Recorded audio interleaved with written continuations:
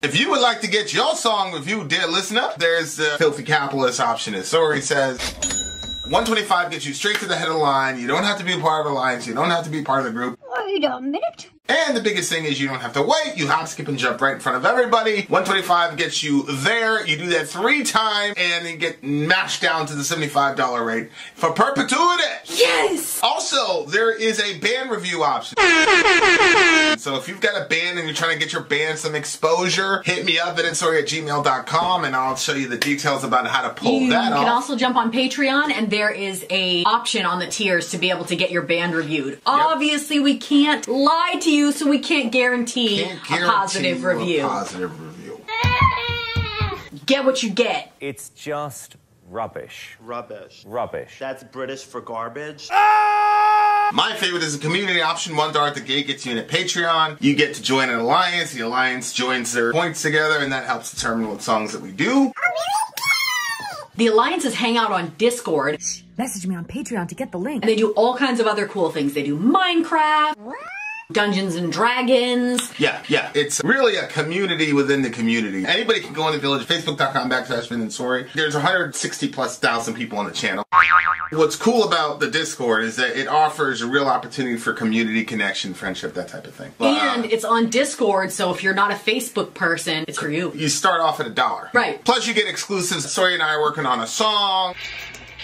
So the first 15 seconds of that was on Patreon. Also, at $15 tier and above, when we actually debut the video, they're going to be there live with us. There you are, dear listener.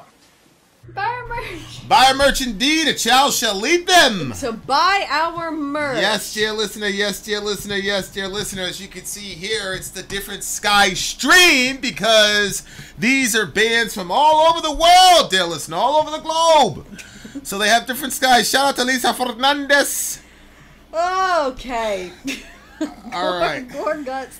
Colored Sands, to my knowledge, is what we have up next.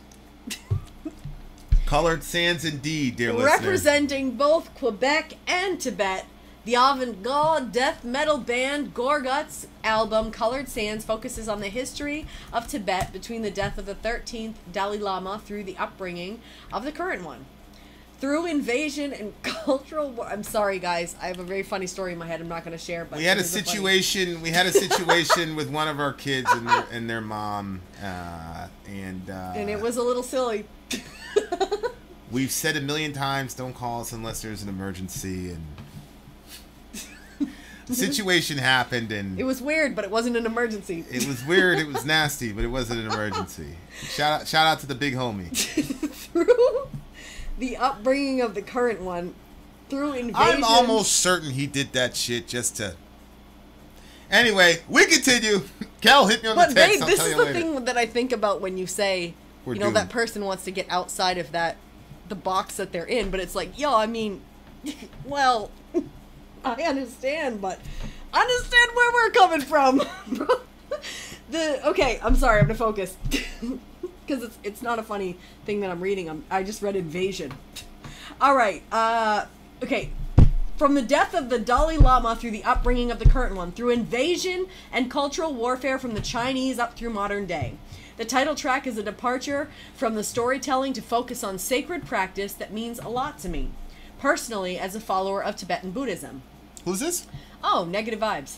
Shout out to Negative Vibes. The creation and destruction of a sand mandala, which is meant as a practice of patient dedication and a beautiful reminder of the impermanence of life. Oh, wow. I've never seen that. Do they have that on YouTube? A sand mandala? Well, they created the practice of patient dedication. Wait a minute. The creation and destruction of it. So they create it and then they destroy it to show it's meant as a practice of patient dedication and a beautiful reminder of the impermanence of life. Uh-huh. That is really interesting, and I definitely would like to see that. Wow! Oh, so wow! They make Holy this shit! Beautiful. Okay, so this is a sand mandala. I want to show you guys this because I just think it's that's unbelievable. This is the one you should have put, right? This is what all those people. Oh yeah. Okay. I want to show you guys a sand mandala because I don't want to just do the song. Like, you guys know how we are. Like, yeah, we do the song, but if people take the time to do the... I hope this doesn't bother anybody, but if people take the time to you know, to do this, you know what I'm saying? Like, I want to take a little bit of extra time. So this is what a sand mandala is, and it looks like everybody here is, like, working on doing it. Oh my god. That looks really painstaking. Like, look at those details. They make it just to destroy it. They put all that time and effort in there, and then they just destroy it afterwards? See, I don't know how long they wait. I'm gonna watch a YouTube video on this after. That's very fascinating. Really fascinating. If negative vibes, like, throughout the song, maybe you can post some stuff on it, and like we'll put it in there so people have even more context. The art of discipline is kind of lost in our culture. Like, there's not, like, a lot. Everything is fast, and everything is now, and everything is mine. So we don't understand the beauty and pain. Like, obviously there's pain that doesn't bring good from it. Like, you know, if somebody is self-afflicting themselves or hurt, you know, self-harm, I don't think that brings about any good. But the idea of, you know, like a mother knows that, you know what I mean? Like, you're carrying the kid, you're uncomfortable, and then the other kid wants to be up on you, and so you're even more uncomfortable, and then the third kid, like, there's a certain, you sacrifice for what you're doing. So I think that it is in our culture a little bit, but there's a lot of stuff that we will sacrifice, really important things, because we don't want to accept the pain that goes along with it. So let's check it out. Abortion. Gorguts, yeah, talk that shit. Gorguts Colored Sand, let's do this shit. Oh, Samsara, that movie, right? Where it's just going through, like, human life all over the world, but there's no dialogue. You know, I put that in my reserve list. I was like, I showed it to you like a year ago. You're like, Oh, I might be more ready now. I'm glad you waited. Okay, let's check it out. I would have fallen asleep before, probably. Gorguts, let's do it. Look at that. You sound like Reza. Look at that! That's a cool... Look at that. Oh, wow. And then a hand here. And that looks like the thing. Interesting. That's kind of like... I'll show you the Christian version of that.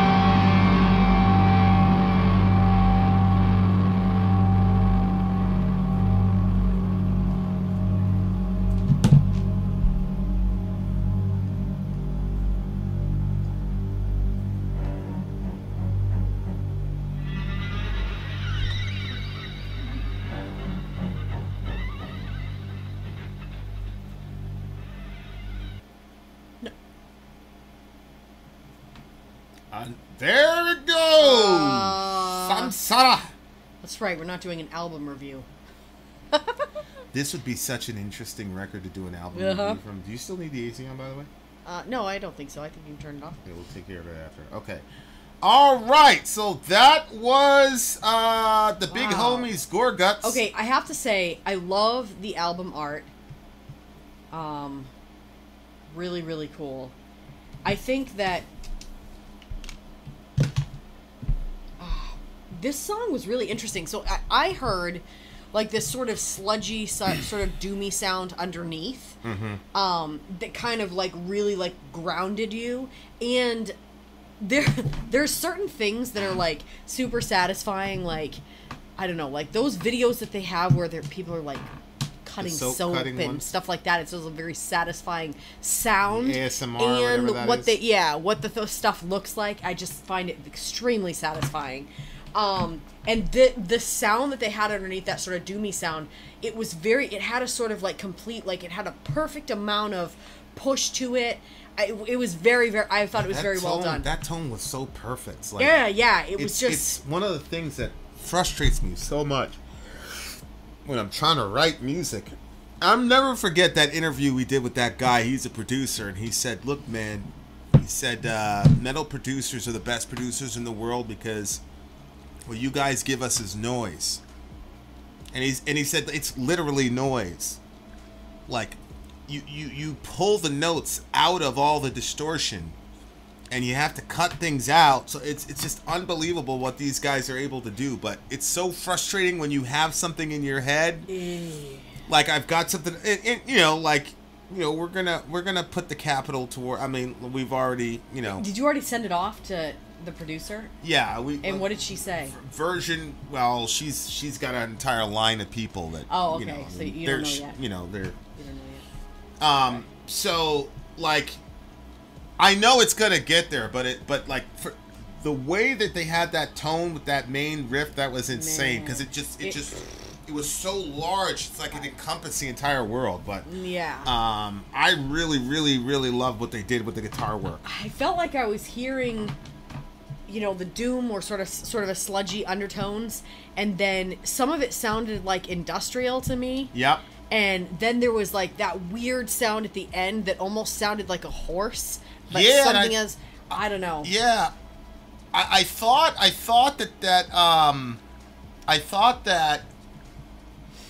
that's why it was such a jolt when the song ended, because I was like, oh, we're going to another part here. Yeah. And then it just ended, which makes a lot of sense. But yeah, considering the the entire concept of the mandala and all the rest of it. The Wheel of Time is a symbol of the serpent eating its tail, I think. I'm not sure. So what do you think about that whole concept of creating something so beautiful and then destroying it? Well, I said before, I think that because could I do that? No, I don't believe I have that discipline. Because even in the smaller, simpler things, like the room got cleaned and now it's a fucking mess again, like, that bugs me, So I don't know if I could spend that. You can tell that's a lot of time that they're putting in on it just to have it be destroyed. But I love that there's so much meaning behind it. It's not like when meaning is poured into something, it really helps. What is the meaning? Oh, they said that they do it to, right here. It's meant as a practice of patient dedication and a beautiful reminder of the impermanence of life.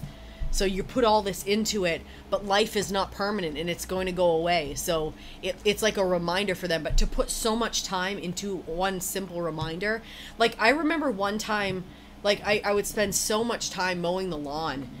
I always enjoyed it though. I loved like beautifying the land and making everything look even. And taking the time, even if it took longer, to make sure that the lines stayed even instead of like it would take less time to just cut it, man. But I liked the even patterns of the lines, and I remember one time you said like that that was the job that God gave Adam, was for them to keep the land. And so we're supposed to beautify the land. And so, like, I mean, it wasn't a big giant conversation that you had, but every single time after that I mowed the lawn, even to this day, I was picking up our yard. For whatever reason, everybody's trash blows into our yard. It's like unfreaking real. And there's a whole line of people's apartments. I don't know why it's on ours. But I went and I was cleaning up all that trash, and I was thinking about that you said years ago. So I could see how, you know, and I think for kids to be able to see, like, these adults going through all of this work just to break it after, to explain that, you know, life, and to have those discussions about life. I just think that that's a really, really cool addition to their culture. And I personally would like, I feel like you could come up with a lot of great practices if you know, took the time to do that. I would never come up with a practice like this, though. Why? Because I don't believe that life is impermanent. Oh, okay, well. Okay, but I was saying you would have practices that go along with your belief system. But go on to this thing. What you don't believe that life is you believe that life is permanent because... I mean, how could I believe it's... I'm a Christian. Well, we're going to die. What does that mean? We're going to go to sleep. Right? We sleep. Yeah. You know, Jesus didn't say y'all going to die. He said, you know. Yeah, but don't they believe in a version of coming back also? I think in Buddhism, it's you keep coming back or whatever it is until you reach enlightenment, and then that's it. So when they say nirvana is nothingness, I think. Because, like, being trapped in this life cycle is a trap. You're trying to escape. It's what I got, that the circle, the reincarnation is not necessarily a good thing. Like, you're trying to get out of the cycle of reincarnation. That's nirvana. So you've reached, like, complete enlightenment. So it says right there, you don't exist. So obviously, as a Christian, I don't believe that life is impermanent. Yeah, but I believe you go to another stage of consciousness in another dimension. Yeah, but I don't know if it's talking about, like, life as a whole and your death, or if it's talking about that life itself and the cycles that you go through. It's not permanent. Life changes, things change, and you can spend a lot of time building something that can, you know, not be there. Yeah, but the goal is nirvana, is to get out of the cycle. You see what I'm saying? Like, their goal is to get out of the cycle of birth and rebirth and get out of there into nirvana. Yeah. So to me, that's ultimately what they're trying to do here, is that this thing, it's very beautiful, it's for a time, and then it goes out. I'm not saying it's not beautiful. I'm not saying it's not a beautiful ritual. I'm just saying from my vantage point, and it's very interesting considering the way that Christianity has dealt with art. Like, we've put a really big primer on art, and that art must be preserved and things like that, especially during the medieval period and in the we used to. Enlightenment and post-Enlightenment era. We used to. You know, Michelangelo's David, the Sistine Chapel, all that stuff. I don't know what happened. Why are we producing such whack stuff now? Well, I don't know, like, that it's been in our history to do next level stuff that lasts and stands the test of time, and now we get people throwing out. So you say it all the time. Well, why aren't the Christians producing some of this stuff? I think that, you know, there's a lot to go with that. We'll get with that in a second. I'm just saying, like, if I was a Buddhist, like, absolutely, like, this is absolutely, like, completely. But obviously, as a Christian, I don't, like, you believe life is impermanent. Well, like, the whole thing is about eternal life. How can you say he who believes has eternal life? Because, like I said, you're looking at it like this is about, like, the ending of it, and that it's, you know, that. I'm looking at it as life and its cycles. There's something is not permanent. So, for instance, you know, you could spend a lot of time building a marriage that all of a sudden ends. It's not permanent. You're not guaranteed that stuff isn't going to change. And life changes and things change. And, you know, like, parents, you spend years raising your kids and then they move out. You know, like, you could... There's lots of things in life that you know... So I'm looking at like the experiences within a lifetime, that nothing is permanent, and you can build to beautify something, and that thing can then get broken, or it can get lost, or it can get whatever, but it doesn't mean that you quit. It's like this is part of life. Part of life is cycles and balance and finding. So I'm not looking at it as the end of your life, because yeah, I believe that we have life after death. And so in that sense, Negative says, impermanence is understood in Buddhist theology to be pervasive in everything. The root of suffering is about trying to grasp things that we can't have or can't keep. So that's within your lifetime. Well, the whole goal of that is to get out of your lifetime. The entire goal of the entire theology is to get out of life. So I think impermanence, I'm getting from the little that I know of Buddhist ideology or theology. I'm only saying ideology because not all Buddhists are theists.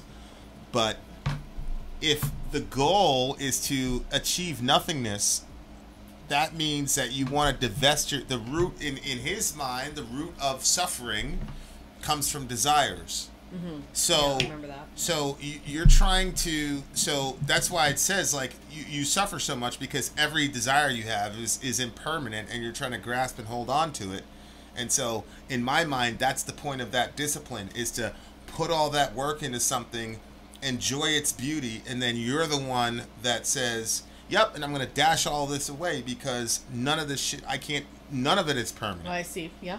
So joy itself is impermanence. Like Yep. the goal is not eternal joy. The goal is eternal nothing. So that's what the ritual to me is about. Ultimately, it's about being able to say, I am going to invest so much of myself in this, and then it's a way of sort of blunting the instrument within you that is desiring all that beauty and symmetry and enjoyment of the fruits of your labor. So it's like putting it's putting your whole soul into something and then getting rid of it and realizing that your attachment to that work is in itself something to be avoided, right? So that's what I'm saying. Like for me, like obviously I see the beauty in that, and from that worldview, that ritual is extremely consistent with the overarching presupposition, in much the same way that communion is completely aligned with a Christian ideology. Paul says, as long as you eat the bread and drink the cup, you proclaim the Lord's death until he comes. Which, how can he come if he died? Well, he rose from the dead. So in communion, you have the death and resurrection of Christ, which, if you really sit and break it down from a Christian angle, is the entire story of history being repeated itself over and over again. So, and there's a lot of depth to it because, wine is a fermented grape, wheat, there's a lot of death coming into life, I was listening to a priest on the Lex Friedman show yesterday, and my relationship to God has increased so much by my looking into science and looking at, especially the discussion surrounding consciousness. And if we don't know how you get consciousness from dead matter, which is obviously impossible in my view, then consciousness itself is fundamental to reality, and all this other stuff here are projections or whatever you want to call them. And so that has implications to me on the things that we call art and the things that we call beauty, and the ability to rearrange aspects of the physical world into something that is like, look, if I just applied raw science to this picture, right? It's like you got a bunch of clumps of matter, which are these people, collecting other clumps of matter and organizing them in some sort of pattern. Like, that's the raw scientific, well, now I shouldn't say scientific. That's the materialist understanding of what we're seeing here. So the materialists are going to say, yep, these are just clumps of matter that are being controlled by a brain, which they don't really know who's controlling the brain, but the brain, they think the brain and the mind are the exact same thing.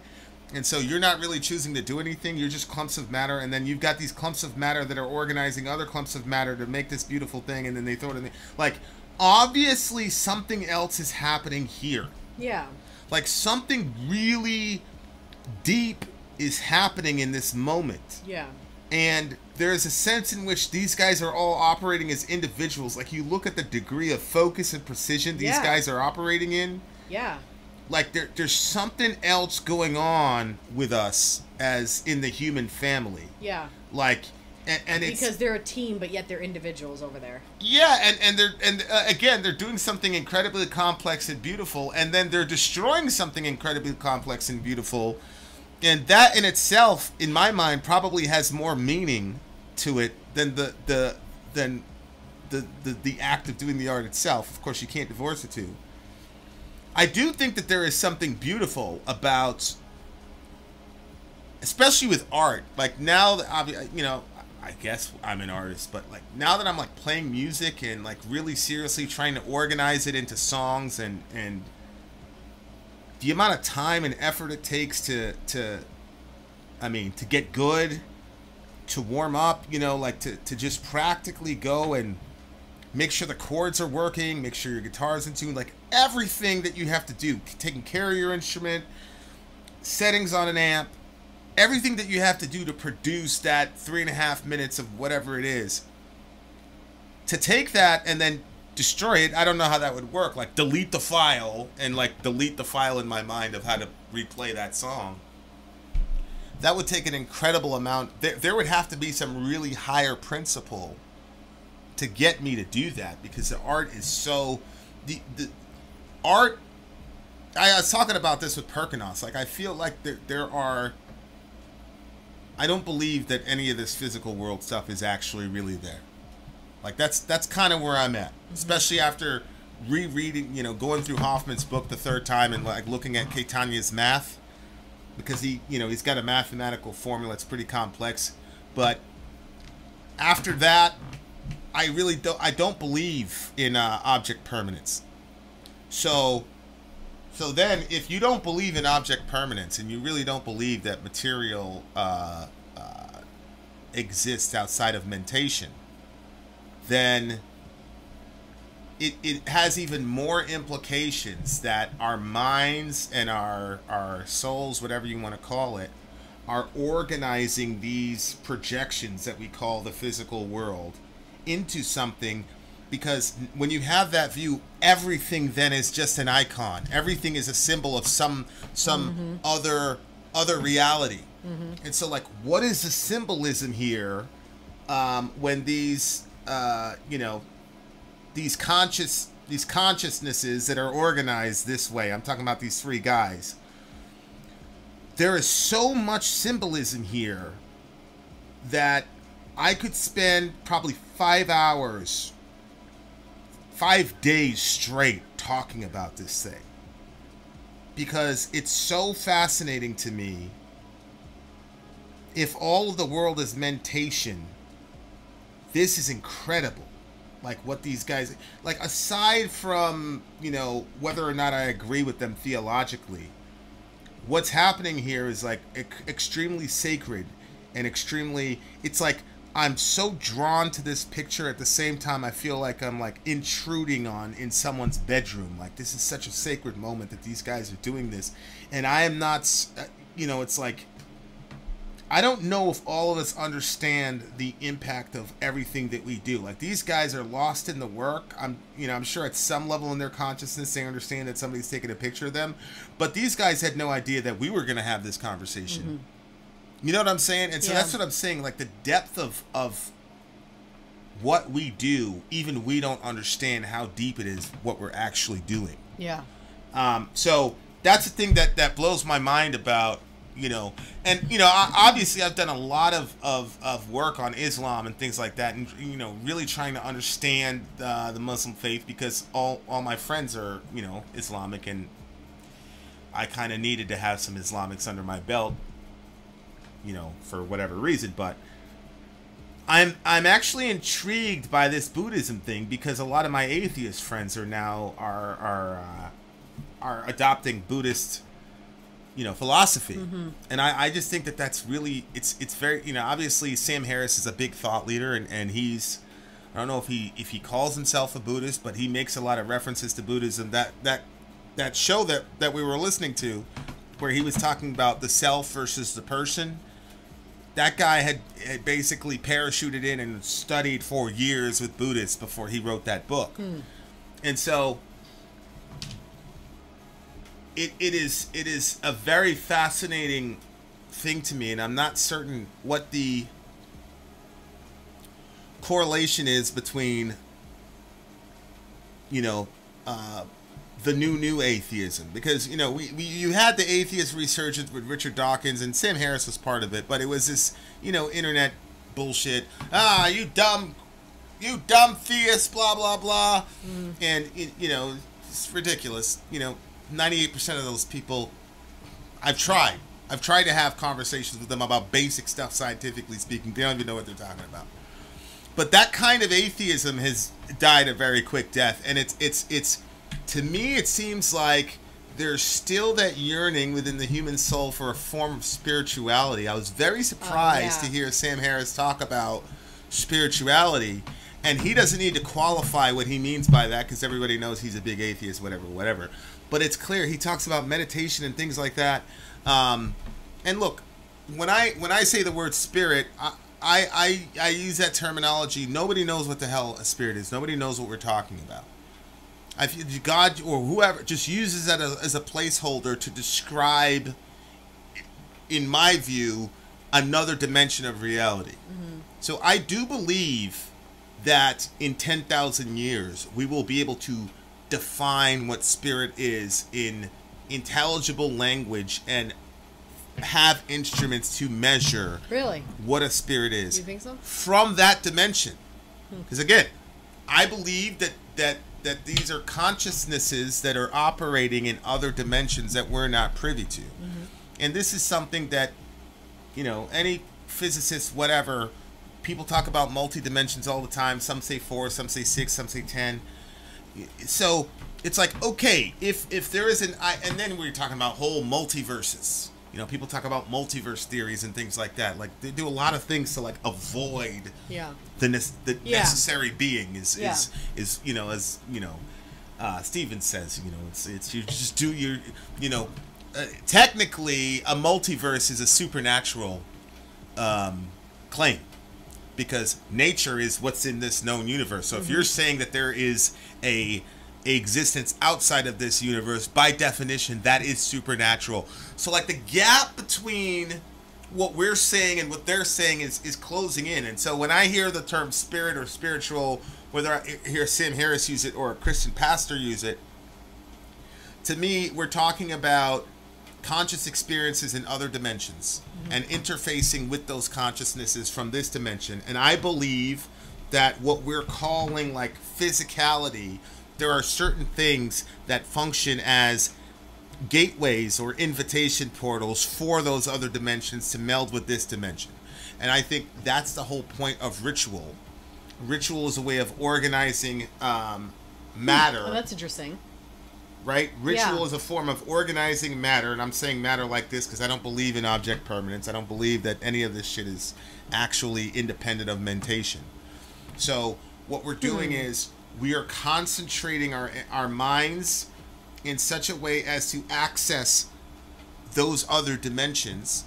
And so whether you're talking about DMT or going into a super meditative state where you hit those points where people, brain scans, the activity looks very similar, although your brain activity actually decreases when you're on DMT.